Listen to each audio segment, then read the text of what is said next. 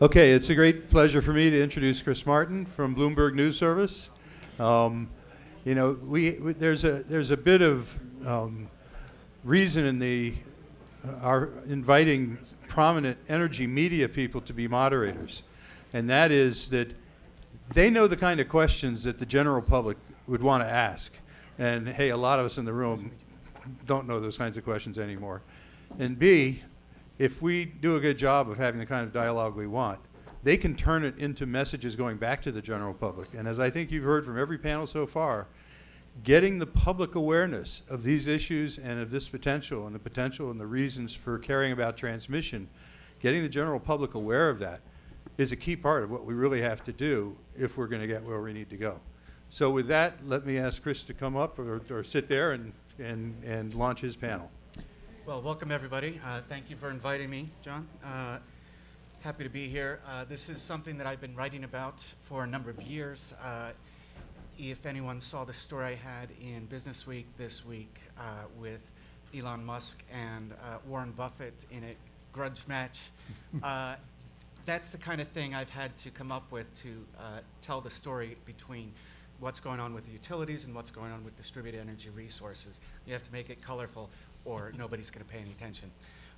That said, I'm happy to welcome my guests here. We did not discuss who's going to go first, so I'm not sure if you want. But I suppose, Bill, are you going first? Yes. Okay, great. So welcome. Thank you. Hello.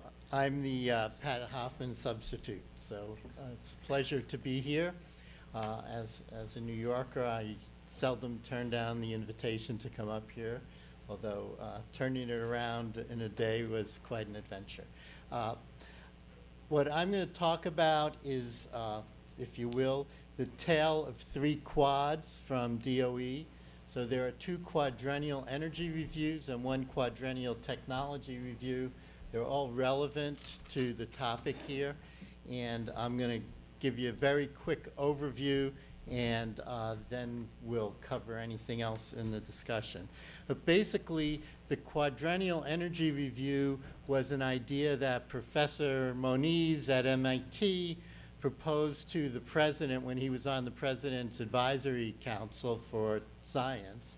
And when he became Secretary of Energy, he got tasked with doing it. So an important lesson to all the advisors in this room: be careful what you recommend. You may have to make it happen.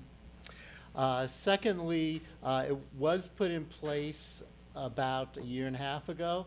The task came from the president, and it's a White House report. It's not a DOE report, although there's no secret that DOE did most of the work.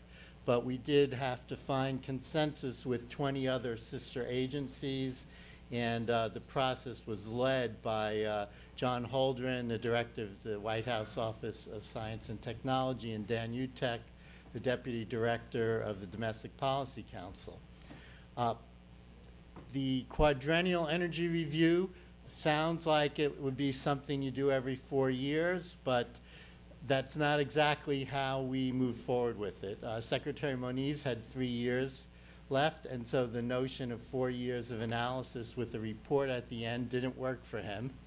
And so we evolved the idea to there being an annual roving spotlight, is how John Holdren refers to it.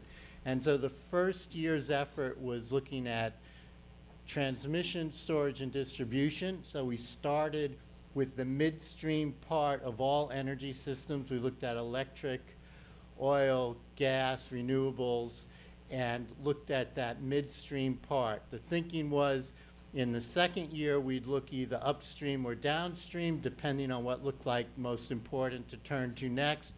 Third year would be the opposite, the missing piece of upstream or downstream. The reality turned out to be a little different, and being flexible and resilient, when we saw that the first piece took a year and a half instead of a year, the analysis actually took a year, but to get it out the door took a little longer. The secretary said, okay, we get one more shot. What I want is I want to look at the complete electricity system. And so that's the QER 1.2 that was being rolled out today in the Capitol Visitor Center. And you can probably stream that and see it later. But I just wanted you to have that piece of the picture. The other important part is the Quadrennial Technology Review. That came out about 6 months ago.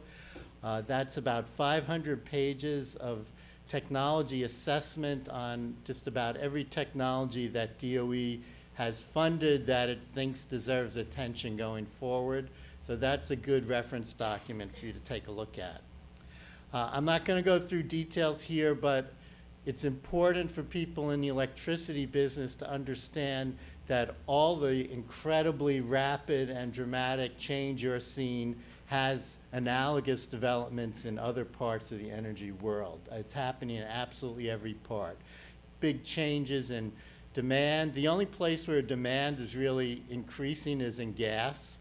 It's largely around two things: power and industrial process use. All the policy developments have helped slow down the demand. The energy security challenges are probably the only part of this picture that is more negative than positive. And that relates to both the physical and cyber threats as well as the threats around drastic weather. So that's the world that we started doing the QER in. This is the Quadrennial Energy Review flower diagram. And you really can spend an hour or two on this. I will spend a minute or two on it, but it captures the whole point of the Quadrennial Energy Review exercise. Now, some hostile groups I've been in front of said it also captures a lecture on how not to do a PowerPoint slide. But there are powers that be who like it, so I like it. But the overall process had a few simple steps. We wanted situational awareness, so we wanted to understand the status quo, and then we wanted to understand the trends that were part of the current situation. We wanted to look at performance goals. Where were we trying to go? The old Yogi Berra, if you don't know where you're going, you might not get there.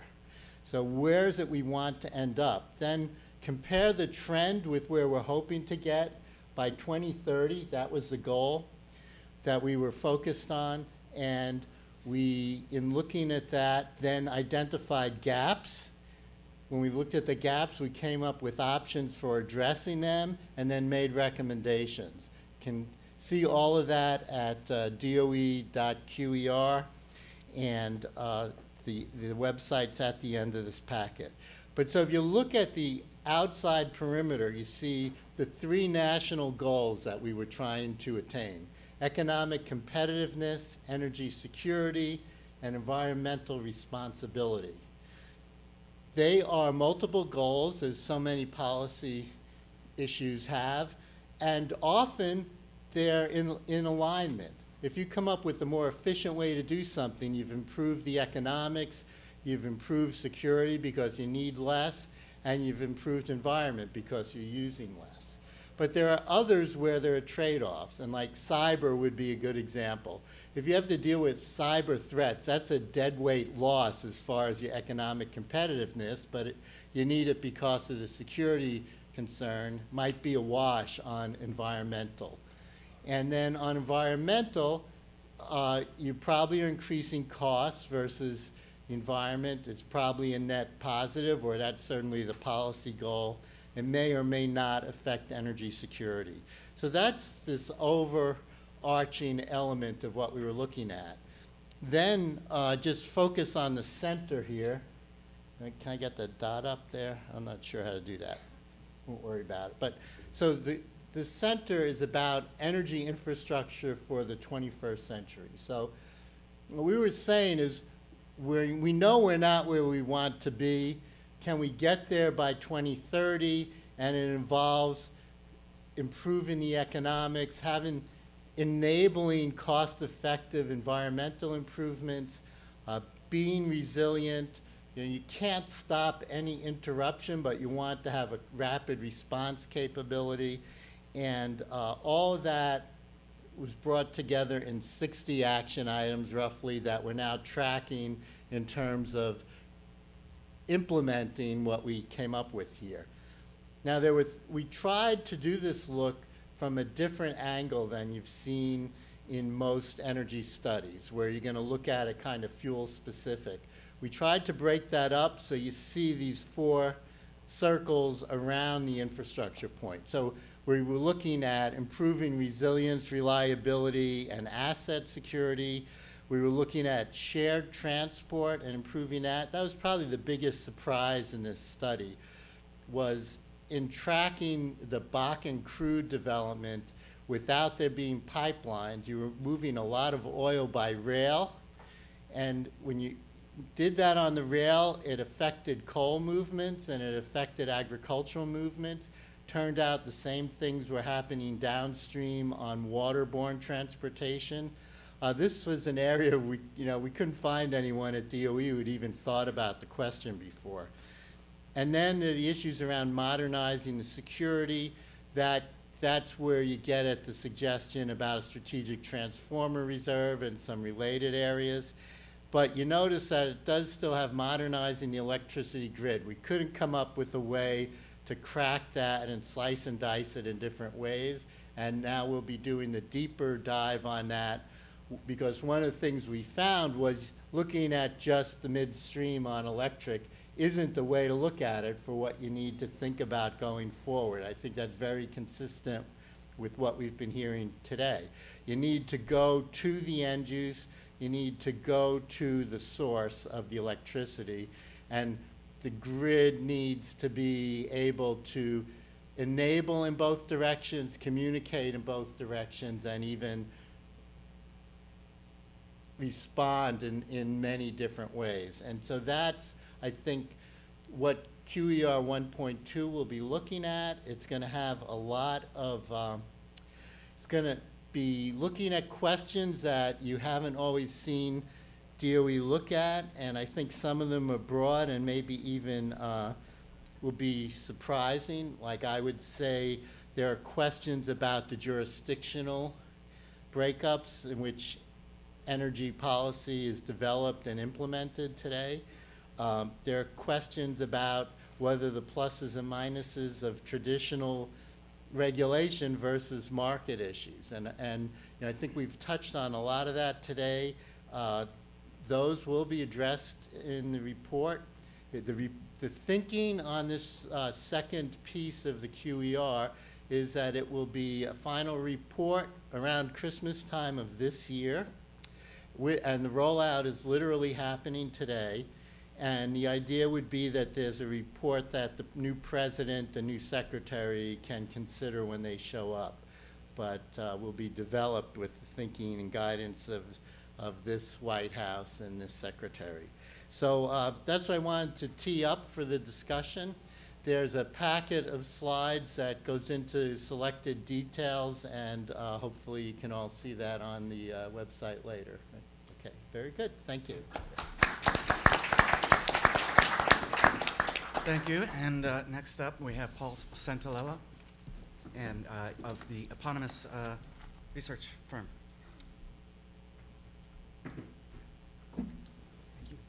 So it's a great pleasure to be here. I have both my own firm and also an association with Tabors, Karamanos, and Rutkovich, another economic consulting firm.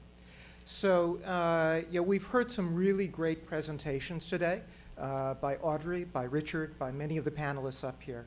And I want to go back as a starting point to where Audrey started us off this morning. So she talked about her experience with Excel and the movement from where we were historically to the creation of wholesale markets. Well, at the time she was doing that, at about that time, I was being a consultant for Midwest ISO and developing the case for why we should create energy and ancillary service markets.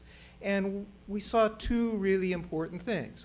One was that 15, 20 years ago, we began to develop the information technologies that would allow us to actually see what was going on in the transmission systems, to build markets and to gather granular data.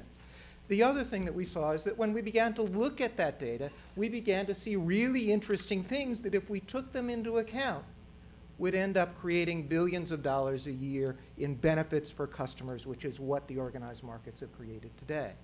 So as we think now about the interface between transmission and distribution 15 years later, we now have information technology that is much better. We have ubiquitous communications. We have less expensive sensors and meters. And we have analytics that enable much stronger optimization and predictive analytics that allow us to look forward about what's going to happen in very complicated systems. So we are back at one of these interesting junctures. And so what I want to talk to you a bit about today is what kind of data we're going to be seeing and how that might begin to drive a change in new business models and new points of interface between transmission and distribution. So let's start with how we begin to settle things within the transmission system today. So loads we settle in New York on a zonal basis. We have 11 zones, and because we really haven't had historically great visibility of what's going on within those zones, we price load on a zonal basis. Now, is that really accurate in terms of the prices being uniform? Well, we can look at actual prices for generators within those zones, and I put up a couple of graphs here showing the absolute differential between the zonal average, which these generators actually play a significant role in setting, and the prices at those individual generators. And for much of the year, they look about the same. But the last 1,000 or 2,000 hours, you can see some very significant differences. In one case, peaking at more than $25 per megawatt hour difference. In the other case, peaking at more than $50 per megawatt hour difference. And if you saw Sergey's slide this morning about the changes in when the system peaks in different parts of the Con Ed distribution system, one might suspect, and the modeling would suggest, one might suspect that at a distribution load node point, those differences would be even larger, and they are. However, we don't really have the data for that, unfortunately, because while the New York ISO software, in its process of calculating zonal averages, calculates prices for those load nodes, it doesn't report them out of the software, so the New York ISO can't actually tell us what those prices would be at different load nodes. This is something that I think we would certainly want to pay attention to as we're thinking about a system with more demand response and distributed energy resources. Secondly, let's become even a little bit more granular and talk about how does the value of DER, how do prices change within a distribution feeder. So I put up here some information from a paper that's forthcoming by one of my TCR colleagues and a number of other people that is looking at and includes the mathematics for calculating LMP down to the load site within distribution systems. And this is illustrative data for very simple 47 bus systems, 47 customers or generation points within a very simple distribution system. And you can see, looking between the dotted red and the dotted blue line, that there is a differential, a non-trivial differential in some hours, between the maximum and minimum distribution locational price, and that price changes over time, and that it is different from what the price is at the substation, where we can get an LMP price potentially. So what this tells us is that there is not a single value of D in the LMP plus D formula. There are many values, and it changes by time and location. And that getting prices right, even down within the distribution system, may matter a great deal as we're thinking about an interface between distribution and transmission. So one of the things that we note when we go to distribution, I showed you both a reactive power price and a real power price, is that reactive power matters a lot more when you're in a distribution system. Reactive power is very local. It provides the voltage that moves power through our system. And we have historically operated it on the sort of assumption that this operates kind of normally, that you're putting in capacitance at the substation or in the primary distribution system, and it kind of gradually declines as you get out to the end of the distribution feeder. And we really don't need to worry about it very much. Well, when you begin to take a look at actual feeders, and I put here a three-dimensional graph that on one dimension is time and on the other dimension is distance from the substation. What you see in reality is that there is lots of volatility in what voltages look like as loads change. This would even be greater if we had photovoltaics or some other kind of distributed generation on the system. And that in fact, in some cases, we're actually violating our voltage standards without even realizing it because we simply haven't been collecting the data. So what can we do about that? So, one company that I work with, frankly, it's a client, is actually developed a power electronics system that can, in fact, provide dynamic VARs out within the secondary distribution system so that they can equalize voltages across distribution circuits. Essentially, instead of providing voltage from the substation and transmission into distribution, essentially providing VAR support back from the distribution system. They can then allow the utility to set that voltage level at any point that they desire it to be at and do that dynamically across the system. They can eliminate technical losses, reduce generation requirements by 5 to 7%, and allow this to occur even with photovoltaic penetrations of 50% or more. So this is what happens when you begin to think about control at the point where there's actual volatility and recognize the variations that go on as you get more and more granular in looking at power systems. Finally, let's think about a thought experiment. There was a mention earlier today about the thermal inertia in buildings. Well, what would happen if we began to think about buildings in much the way we think about batteries? Well, there's a very interesting paper that was done by a woman who's now a professor at the University of Michigan that did this for California. She said, what if we just within a very narrow band that would be essentially imperceptible to the consumer, we're able to take all of the heating and cooling, all of the refrigerators, all of the water heaters in California, just at the residential load. And this is just residences, and we were able to manage them such that we pre-cooled or preheated just within these narrow bands of a degree or two of temperature. What would that mean if we managed that like a battery? Well, it turns out that what it means is that a majority of the demand in any given hour in the state of California could be moved to some other time to help balance with the available resources. So instead of thinking about, as Richard was talking about today, building out resources to meet a peak demand that's only used about half the time, what if we could manage demand such that it was matched better to when resources are available? And of course, that's just in the residential sector. If you look at a building like the one we're in today, there's a lot more thermal inertia here than there is in a typical house, and we can, in fact, begin to think about the way demand responds in wholly new ways, so that we're not just thinking about demand response programs, which today are largely on-peak programs. Yes, New York ISO runs a day-ahead demand response program, which in the last 4 years there have been 0 participants.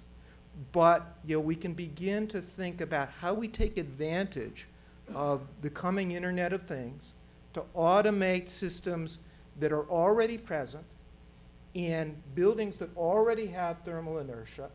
And the only thing we're really lacking is some communication of the right signals and the price and the predictive analytics, which we can now do to actually take advantage of capabilities that we already have to make the system much more efficient.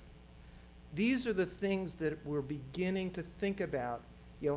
How do they then begin to affect the relationship between an intelligent distribution system and transmission, and that dynamic will change the way the overall power system operates. Final thought, and that is, what does this then mean in terms of the model for the interface that occurs between transmission and distribution?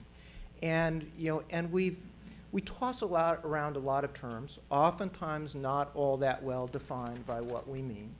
But I like to think of it in three sort of boxes. You have someone who is a DER integrator. This is the utility who goes out and says, this is my hosting capacity for distributed energy resources. I'm going to take up to whatever that hosting capacity and figure out how to manage it. Then you have a somewhat more sophisticated utility who says, I'm going to be a distribution system operator. Maybe I'm going to be an aggregator of aggregators with demand response programs. Maybe I'm even going to figure out how to dispatch some of these distributed resources for my own needs. Okay, that's a progress. But then we could think about something that is really quite different, and that is the utility as a distribution system platform. Now, platform gets tossed around to mean a lot of different things. When I say platform, I'm really talking within the realm of platform economics. Platform like an Airbnb or Uber, for example. Platform economics have some specific characteristics. They combine technology with structures of rules and business practices that support a larger ecosystem. They are transactional. You are changing the supply chain model from a linear model to a model in which parties on different sides of the transaction can transact in different ways that they choose. And that has very real economic effects. It creates positive network externalities so that the more people participate in the network, the better it becomes. It creates learning effects as the algorithms get better. It creates innovation coming from across an ecosystem rather than from an individual firm. And that then fundamentally changes the business model in the kinds of ways that Richard was talking about over lunch. So what might be some examples of this?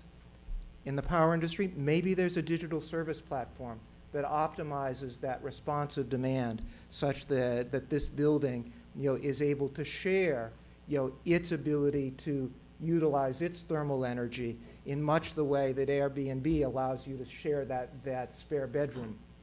It could be in terms of a financial trading platform that begins to develop local ways of coordinating resources.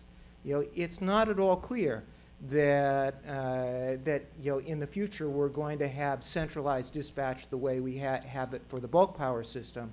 We may be combining some degree of autonomous local control, some degree of very localized markets with some resources that are already centrally dispatched. And those are some of the issues that we'll need to work out going forward. So this is a view to the future.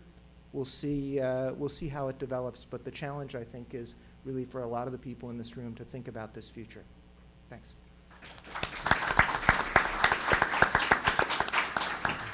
Thanks, Paul. That was illuminating.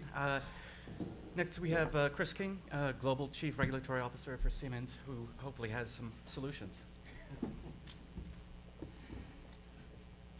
Okay, thank you, Chris. And thank you, Paul, for that phenomenal definition of platform. It's absolutely right on. And I will talk now about the technology aspect of that. It's really important, as I found in my career, to have a vision. We see a lot of change going on. We've heard a lot of discussion today about different policy changes and industry changes that are being addressed in New York. But how do we get from here to there? How do we actually take a step? How do we actually make something concrete happen?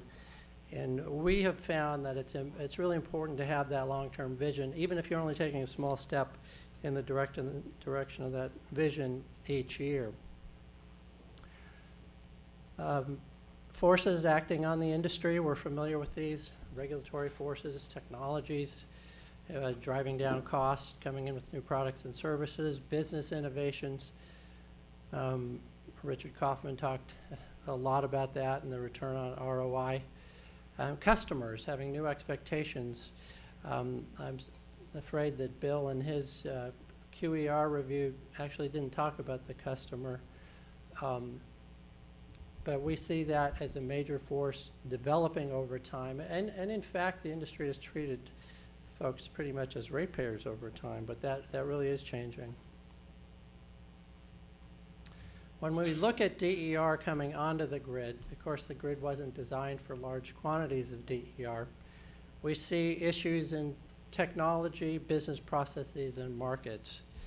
The technology side, not designed for two-way energy flows, so we have voltage control systems that were designed for power flowing downhill from substations, for example, and then getting power pushed up the system causes problems with that. Overloading of particular assets. In California, there's a well-known problem developing where at the end of the day you have all this solar coming off the system, and then you have this huge spike in what's called net demand, which is the demand the ISO has to provide for. And that is just getting worse and worse and worse, and will, unless and until there's some significant storage. On the business process side, so it's one thing to have a technology in place to do this. So you can automate the grid by overlaying an ICT layer on top of the wires in the substations. But what about the business processes that go along with that? So as Paul said, you need to get the price signals out there. Okay, well, it's very easy for me to send a signal over the internet and have a message show up somewhere. That's trivial. But the business process, where does it come from? Who does it go to? Once it's received, what system does it act on? How does it act on? Et cetera. Those are what we mean by business processes. So a key one here is planning for distributed resources. The planning process has to identify, well, where can they be? How much value do they have?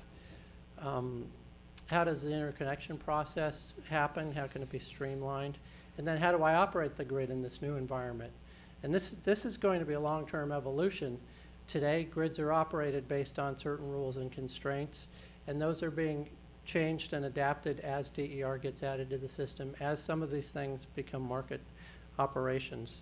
And then on the market side, price signals, we all acknowledge their importance, and yet they're not there. We have the good news that we do have over 50 million AMI meters installed in the US. And of those, unfortunately, less than 5% of those customers are on some sort of time-varying pricing, passing through some sort of market pricing. California is going to, actually 100% of customers will be on default TVR of some point as of 2019. So it's about 7 years after completion of installation there. Market access. So I may know about a market, I may have prices in the market, but can I access that market? And then how about engaging consumers in all this? So what kind of price information are we talking about? So there's market pricing, which is set in these wholesale markets and could be set in the distribution level market. And then there are time varying rates that customers actually see. One of the challenges in New York is most small customers, 80% or so, are served on default service. Should they be moved to a time varying rate at some point in the future? Of course, you need AMI first, so this isn't going to happen for at least a few years. Or are time varying rates left to the market to provide? On the data access side, there's really two kinds of data that we look at as important here. One is usage and billing data of the customers, which has huge value in market participants providing energy services, in providing DER and electric vehicles, whatever. And then there's the system data for interconnecting to the grid.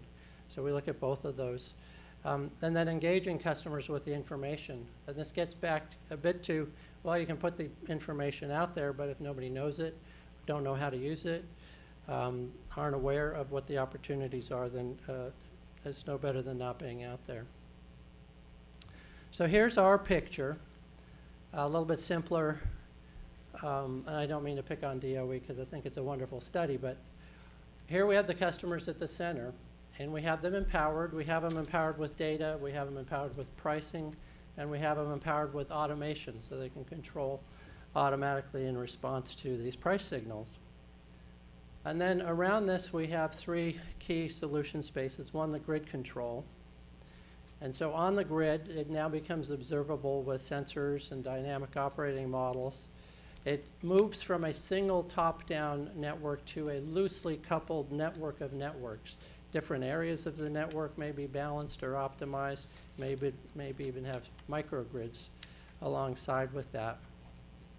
Control points, allowing for closed-loop operations so you maintain reliability. Forecasting changes fundamentally because you now have all these DER resources and instead of forecasting a few centralized resources. security as always. And as we go around here, we have the smart devices, the IoT that Paul was talking about. These are market-aware devices. They respond automatically to prices. They move your thermostat down or up 2 degrees, depending on the season of the year, to respond to prices, and then let you flow through the next couple hours and save some money. Not even knowing that it's happening, but doing this automatically. And improving customer comfort at the same time. We also see a lot of autonomous rules or goal-based operations. The price hits X, then I will undertake such action, as opposed to centralized control, which just becomes too difficult as the environment grows and the number of devices expands and types of devices. Security, again, standard protocols, so these things can talk to one another. And then on the market side, pricing, location matters, as we've talked about, settling consumption based on actual meter data, and then security, of course, everywhere.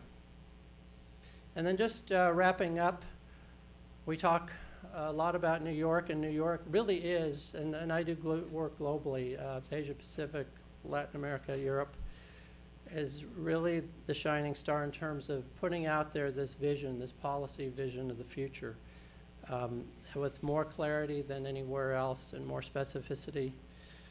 And but there are a lot of other places looking at this as well. And one of the things that we at Siemens try to do is share some of the learnings across these different places. And they have these common themes: reinventing the grid role, integrating DER, new rate design models. What does that look like? What's an optimal design? Being customer driven, again, moving away from traditional model, demand side, accommodating multiple players and market players, and then the device aspect. So with that, I'd like to thank you for your attention and turn it over to the next presenter. Great. Thank you, Chris. All right, next up we have Steve Hauser, CEO of Gridwise Alliance, who recently came out with a report saying that New York was ranked 16th in terms of its transmission grid. Not the transmission grid, but thanks, Chris. And thanks to the organizers for putting on such a great event, and thanks for inviting me. I'm very encouraged at the things I've heard said already today, and of course, this panel's the best panel so far, so hopefully you're paying attention and not falling asleep after lunch. I'm not going to use slides. I'm just going to give a few comments, a little bit of historical perspective, and then talk a little bit about what the Alliance is doing now. Many of you probably remember in the summer of 2003, there was a major event that changed our industry and kind of turned us the direction that we're going now. That is that I founded this group, nonprofit called the Gridwise Alliance. And, Before or after the? Well, so I was about to say that, Bill, because coincidentally, just a few days earlier, there'd been another major event in our industry, which was the blackout here in New York, which I assume a few of you probably had to live through. And one of our founding members in those days was PJM, and we used to kid them a lot about being responsible for turning the industry, right, in at least two different ways. We were just kidding, of course, but since then, the Alliance has been committed to the same mission we were the day we started, which was looking for ways for using information communication technologies, as some of our panelists have already talked about, to really change this industry, to use better information, more accurate data, better analysis, to really identify ways to design, build, and operate this system very differently, the grid. And when I say grid, it's the transmission and the distribution grid. I'm never sure in a conference like this what's going to be said, you know, in the 6 hours ahead of me. And I think our other panels would probably agree that we've covered the waterfront pretty well already, right? So it's not like I can add a whole lot, but let me just hit on a couple of highlights that kind of remind you of some of the things that have been said already. But using these technologies and using this better data, as Paul was talking about a few minutes ago, it gives us the opportunity to do at least 3 or 4 different major things in the industry. Engaging customers is certainly a big part of that, but that's kind of a means to an end. The end states is really increasing our asset utilization, and our lunch speaker mentioned that. I won't bore you with all the details around that, but he mentioned going from 50% to maybe 70% or more asset utilization. That's a huge impact on the financial part of this industry if we can accomplish that. It also means that we can mine for efficiency opportunities. And that's efficiency in the load side and the customer side. It's efficiency in the system operation side. The utilities that have embraced this over the last few years have really focused on their own operational efficiency primarily, but they're starting to look a lot more at load efficiency and customer efficiency as well. And of course, we've talked a lot today about integrating clean technologies, wind, solar, but also electric vehicle storage, fuel cells. They're starting to come back again. And there's probably technologies that'll show up in the next decade, between now and 2030 certainly, that we're not even really talking about today. So all of that's going to be important. The one that wasn't really talked about much until I think one of the questionnaires brought it up at lunchtime is reliability. And reliability is kind of one of those things that's in the eye of the beholder. So a utility or a transmission operator looks at reliability a little bit different than a data center operator or an aging parent at home with medical equipment devices that rely on electricity to keep them alive in some cases. And so one of the things that the smarter grid and this modern grid that they've been talking about today really allows us to differentiate reliability needs of the customer. So whether you're a military base or you're a first responder, or if you're a gasoline station that depends on electricity to pump your gas, or again, you're a homeowner that has high reliability requirements for operating your business or whatever it is, we need to identify those. We need to be able to address those. One of the things that the Gridwise Alliance is really focused on over the years is our policy activities, particularly at the national level. I won't go into all the details of that, but give a couple of highlights, which some of you know about, which is in 2007, we worked hard with John Jimison to craft Title 13, the smart grid title of the energy bill, congressional energy bill, federal energy bill at that time. And it really set the stage for a lot of the work that has come since, right? It was the first time that we really had a national policy that addressed the kind of things that we're talking about today. And I think it even, thanks to John actually, included a provision that required the states to pay attention to it, right, John? Whether they have or not is another thing. And then a couple of years later came the Recovery Act, and a number of us worked really hard to get smart grid included in the Recovery Act. That was not a trivial thing, those of you that were involved in that. But as a result, we funded over 100 projects around the country as kind of pilot projects, similar to the ones they're talking about here in New York. And those pilot projects totaled an investment of somewhere over $10 billion in these technologies. And as a result of that, we've learned a lot, right? So it's not that we got it perfect the right time, but the first time, every time. Chris probably can share some of those stories as well as some of you in the audience. But we clearly pioneered systems, technologies, procedures, processes, regulations, and other things that went along with implementing those technologies. We're just scratching the surface. We have a very, very long way to go. The policy work we're doing right now is really focused on the energy bill that's currently before the Senate. If any of you track that, I haven't kept track of what's going on today, but they were actually debating it yesterday on the floor. We're hopeful the Senate will pass that. The House has already passed their version of an energy bill, and it'll go to conference, and with any luck, you just never know in these days, the politics of today's world, but we're hopeful we'll have an energy bill And there'll be some additional provisions that we've made sure are included in there that will address some of the issues that have been brought up today.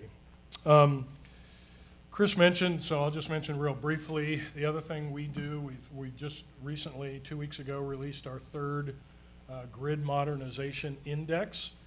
We take data across the country from states, utilities, and so on, around 80 different parameters that we look at, evaluate, score, and then we develop a score for each state. I'm not going to, I mean, you're welcome to look at it. You can download it off our website. It's free. And we'll continue to do this again in another year or so and just track progress as it goes. New York didn't score #1, but they were, you know, in the top 20 for sure. I don't remember which number they were. But a lot of the work we do with this is really focused on what's been implemented, not what's been talked about, right? So we really expect New York to score a lot higher, you know, in the next year or two as things become more and more implemented. So that'll continue. The other two things we'll focus on this year, we really want to look at the things that have happened around the country over the last few years and continue to happen, and look for lessons learned, best practices. How do we communicate to the, you know, 40 states that aren't really doing a lot in this space, the things that need to happen, the changes that need to happen, the value that it creates, and so on. And we'll be hosting a series of forums around the country this year focused on some of those issues and some technical issues as well. I guess I'll stop there. I'll just say that the Alliance, you can look on our website. We're 70 or more companies these days, made up of companies that include utilities like Con Ed, Duke, CenterPoint, Pacific Gas and Electric, and so on. Companies like IBM, Cisco, GE, ABB, and our newest member, SmartWires. So with that, I'll stop and let Chris introduce Todd. Great. Thanks, Steve. And next up is Todd Ryan, Director of Regulatory Affairs at SmartWires.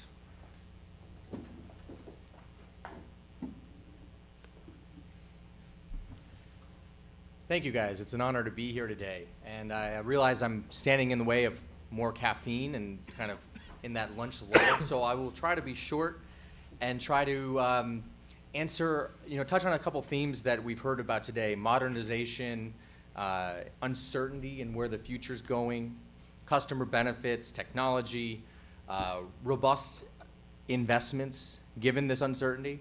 And I wanted to touch, where's Navit Trivedi? He asked John Wellinghoff the question this morning about how we do robust transmission or dynamic resilient planning. Is he still here? Well, there he is. I'd like to try to come back to your question after you see this and see if maybe you have a better sense. But I'd like to also turn that question around and ask you, given all the changes in our industry, given the unpredictable nature of where load is going to grow net of demand, distributed energy resources, given the rapid change in our centralized generation, given the challenges of building transmission lines, how are we supposed to be able to know where to site these new transmission lines? And even if you know where to site them, do you think you can actually build them? And that's a really difficult question. And even if you do build them, are they still going to be useful 20 years from now? I don't envy your job as to if you do transmission planning. I just don't want to be sitting in that seat. I think there's a lot of technologies, and I'm taking my SmartWires hat off here, and I'm talking more about technology in general. I think there are a number of technologies that can look this uncertainty in the face and still be useful and be certain to be useful 20 years from now, regardless of which scenario comes to fruition, because we all have our opinion of where the future is going to come. Dynamic line rating, advanced energy services. A lot of the things were mentioned earlier by the gentleman from NYPA. A lot of these technologies can be strong investments given the face of this uncertainty. Now, putting my SmartWires hat back on, my CEO and president would kill me if I didn't talk about how SmartWires particularly does this and what our technology does. So we call this the grandma slide. Hopefully this means that after I talk to you for a few minutes, you'll be able to explain it to your grandma and explain the importance. In the top row, you have a traditional planning scenario where a utility looks out and says they have an overload. And there's a number of ways you can solve that today. You can reconductor, you can do a voltage upgrade, you can build a new line. But you can take our first technology called the Powerline Guardian, and you can install it on the constrained line. And that will help push power around that constraint, creating an increase in total transfer capability. And that can deliver renewable energy to load. That can just be more economic energy. That could be solving a reliability issue. It doesn't really matter. We have many, many applications. Our second technology is called the router, and that can be placed on underutilized lines and help pull power towards that underutilized line. Similar, one elegant function, pushing or pulling power around transmission constraints. And again, that one elegant function has a lot of applications. And so I'd like to give an illustration of how we can use our technologies, but it could apply to energy storage as well, or many of these other technologies, how you can do dynamic resilient planning, if you will, to take John's term.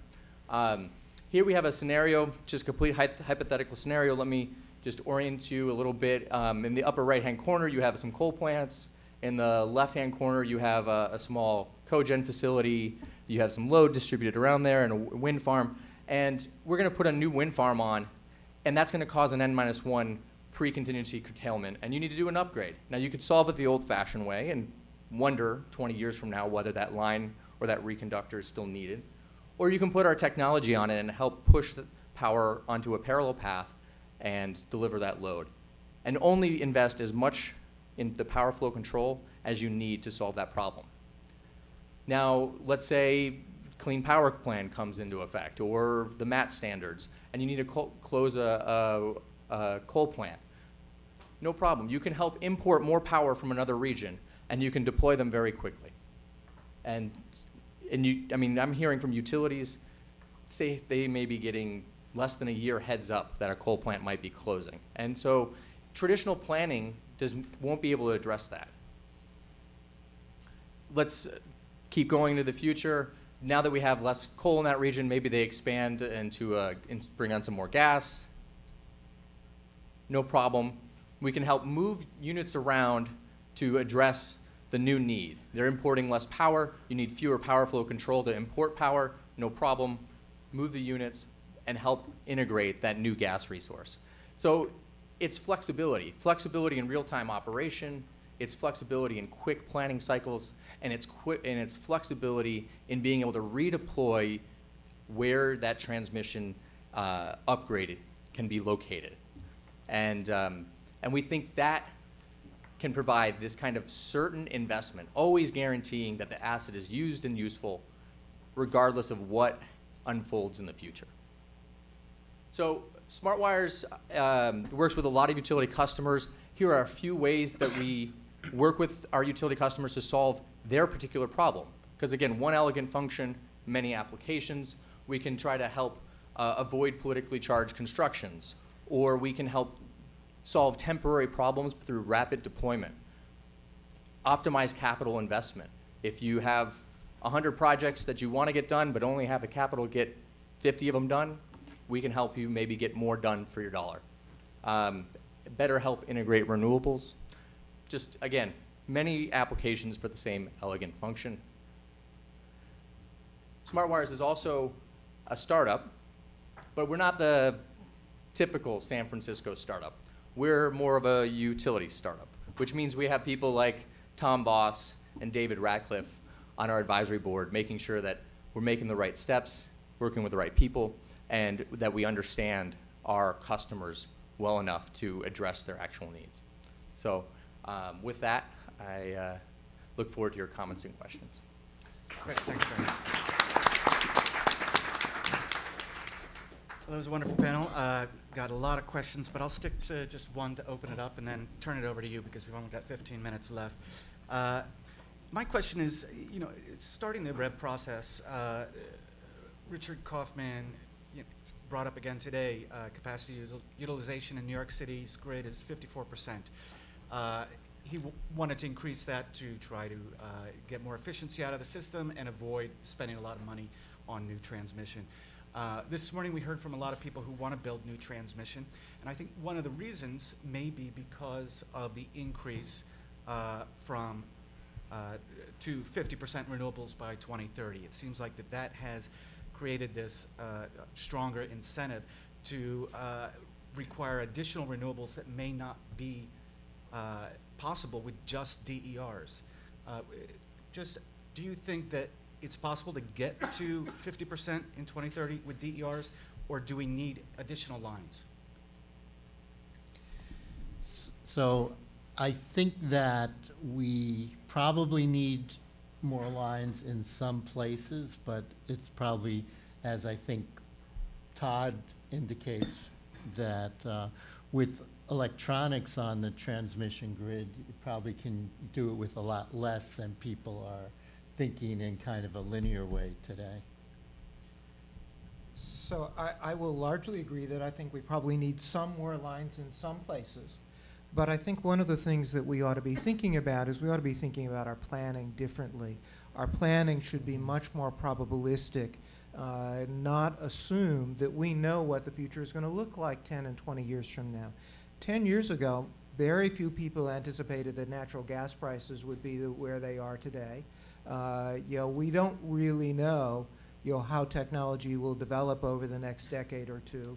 And so, one ought to look at a probabilistic analysis in doing transmission planning, and one also ought to take into account the value of the real options that you are giving up by saying, I'm going to commit an irreversible capital investment to this plan, which means that you're committing to a decision that you might be able to defer and retain some optionality if you made that decision somewhat later, and that has some economic value that in traditional utility planning is often ignored.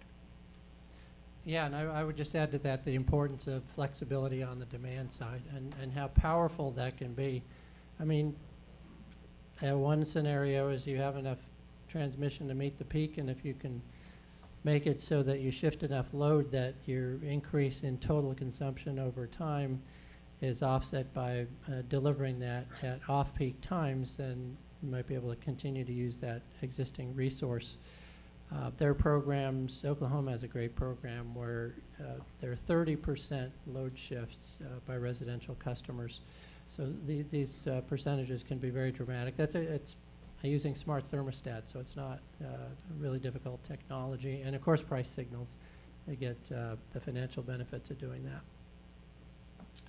Yeah, there's different ways of calculating the sort of system capacity utilization, if you will, so we won't try to dissect that all here this afternoon, but it's roughly how much kilowatt hours can you get through the kilowatt capacity of the system. And it's the kilowatt capacity that costs capital money to build out, and that's typically driven by the peak. So if you can reduce the peak hours or the level of peak, you can increase the kilowatt hours you put through the system. But the other, when you talk about efficiency is the productivity or the energy services, the results, the economic value you get out of the kilowatt hours you put in. So it's really important that we address both of those, right? So there's reducing the kilowatt hour usage and per unit GDP, if you will, or whatever, per unit economic output, and then there's reducing the capital cost of the system, getting more kilowatt hours through the system, and we have to do both of those. I'd say there's no doubt that we're going to need some new transmission lines. I mean, but where they are, when we're going to need them, I have no idea. It's just clear that there's going to be investment in our transmission infrastructure, and it's going to include many different technologies, including building lines. Great, thank you. Any questions in the audience? Yes, Jigger? I was just talking to Navneet over here, and I just a hypothetical. I guess what I would say is that, is it possible within any utility planning process to ever not recommend transmission. It just seems like they make so much money on transmission that every time you ask them the question, they're clearly going to say, of course we need transmission. And so when you look at what like Richard Kaufman was talking about, which is capacity utilization, and what Steve just talked about in terms of capacity utilization, it just seems like we need an independent third party to do the work. I mean, is it possible to take the planning function out of the utilities? Are you offering your services? Yeah, I've actually been surprised in the last couple of years how seldom something called the average Johnson effect comes up, which is a classic economics study from like the 1950s that said, if you set up a system where the profitability for a company comes from building rate base, people are going to want to build rate base. And actually you could predict that the ideal new power source would have infinite capital cost and zero operating costs. And gee, we kind of got to that in some of the nukes.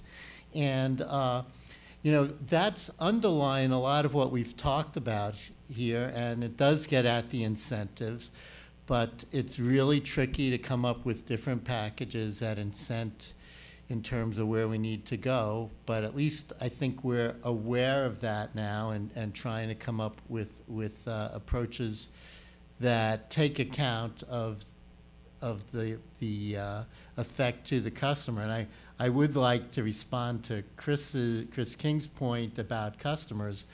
It's a little alarming that it was in marked contrast. I was in a discussion yesterday with some Japanese officials. They had looked at the QER with such a fine-tooth comb, and their questions were so detailed and so forth, compared to, the point was that we looked at transmission, storage, and distribution, which means we were not going to either end, and the customers are at the ends, and that's what's being looked at in the next phase of the QER. So, I mean, that's why they weren't covered in the first piece. I didn't mean it as a criticism. No, it's just alarming that, yeah, they do matter. That's why in electricity, the secretary said, we got to look at this whole thing because we can't get all the insights we need without looking at the whole thing. That's good to hear. I do want to come back to this transmission point, and I've spent a lot of time in my career working with commissions on cost-benefit analyses and integrated resource planning, and it very often is the case. You want more generation, you want the lowest cost generation, you want renewable generation now, and that very often requires transmission, and but they do look at the big picture. They do look at the costs and benefits of doing the whole thing. And one of the exciting things about New York Rev is sort of extending that to the distribution level, and can DER, as part of that IRP process, fulfill some of those needs, as in the Brooklyn Queens project. But I think it is fair to say there is a neutral arbitrator in the form of the commission. Good point. Yeah.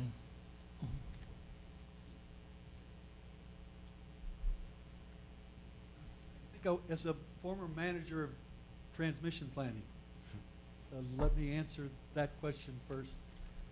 We spent most of our lives trying to eliminate transmission projects. In our company, our utility, we decided we never got a fair return from the commission, and the more we spent, the worse off we were going to be. We also had a business model that said that to the extent that we could beat the rate of inflation, the commission would treat us better. That was our business model. And spending more money on anything went against that business model. The only other comment I'd like to make is, Paul, thank you for introducing my company. The thermal storage in large buildings, we've done it in Chicago, Washington, D.C., FAA headquarters, Sears Tower. As a routine rule of thumb, we take 30% off the HVAC spend. As a byproduct, we get a 30% peak demand reduction. No capital costs. Drywall and concrete is free. I could also tell you, though, that there's some people here in the room that have decided in New York not to adopt our technology, despite the fact that it's free, deploys in a couple of weeks. Really doesn't have any downside. So it's tough. It's one thing to have a great engineering idea. We've done this with the University of Colorado Boulder, so we have some bona fides. It's a real science, and what they're looking to do with the residential is way beyond what anybody here has imagined. So you're right on. Yeah, I would follow up on that, you know, the real world considerations, the stories you hear, you know, some of the box at a building's HVAC controls is supposed to have kind of an open access platform there. But the HVAC contractor has a key to the box, and they don't let other people in it.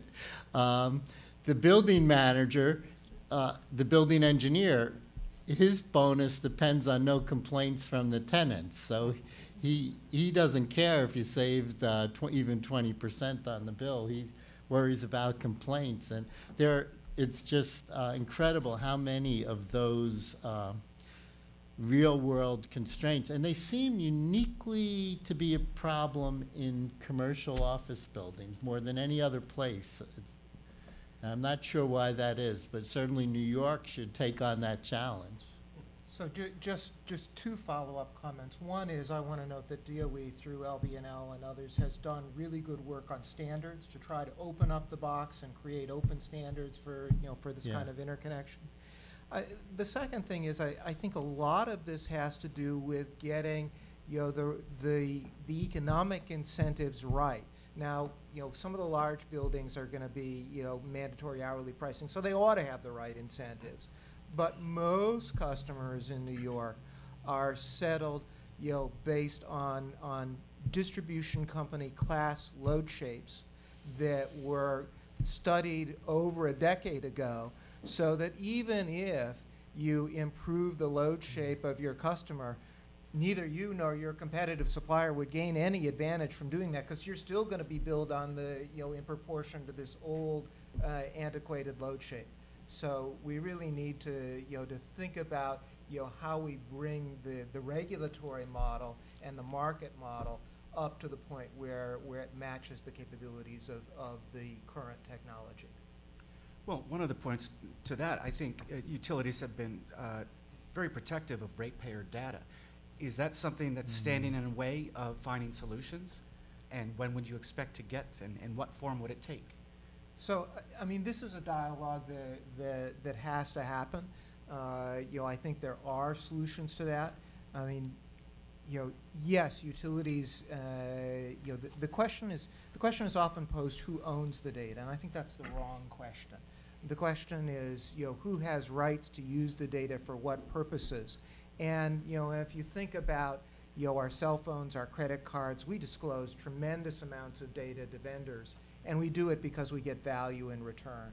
And I suspect as we build business models that give customers value with respect to their energy data, we'll find ways to answer that question. Great. Thank you very much. Thank you to the panel. Thank you for coming, and let's go get some coffee.